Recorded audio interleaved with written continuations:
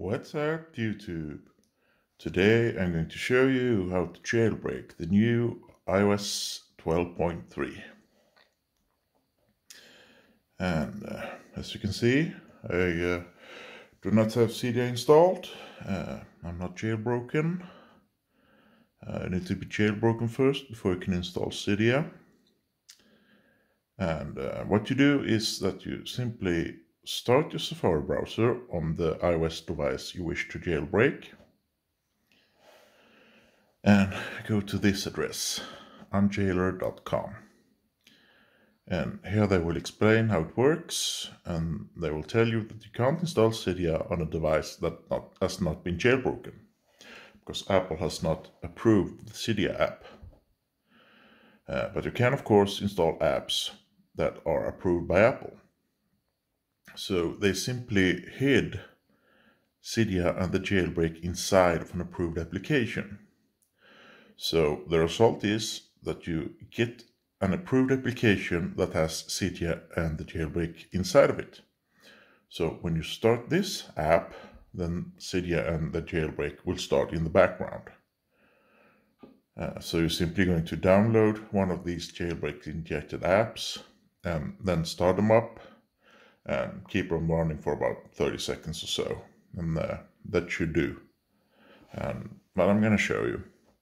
So head over to this address, unjailer.com, and scroll all the way to the bottom and click on this icon here to get to the free jailbreaks injected apps store. Now, of course, all of these apps are 100% free. They do get patched from time to time, but usually it works right away, but sometimes you need to try a few apps before it works.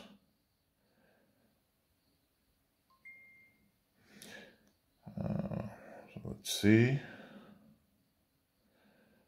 Just pick a random jailbreak injected app, and I'm going to start it up. Now, if this works, then you should see something within 30 seconds. If nothing happens within 30 seconds, then it means that this app has been patched. So you just need to try another one. You can play around with the app. Doesn't really matter. What matters is that you start the app and keep it running, like I have now. But doesn't look like this app is working. Well, just gonna try the next one on.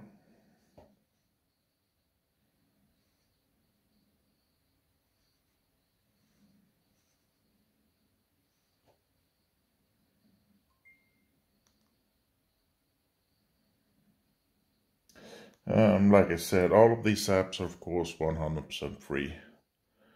So I really hope it works now. But like I said, usually it works right away. Sometimes you have to try a few times, but usually it works right away.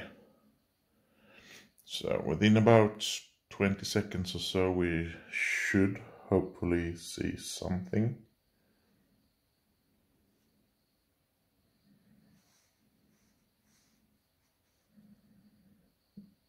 Oh, there's the respring. That's a good sign. A sign that the jailbreak is completed and it has installed Cydia. And there's Cydia.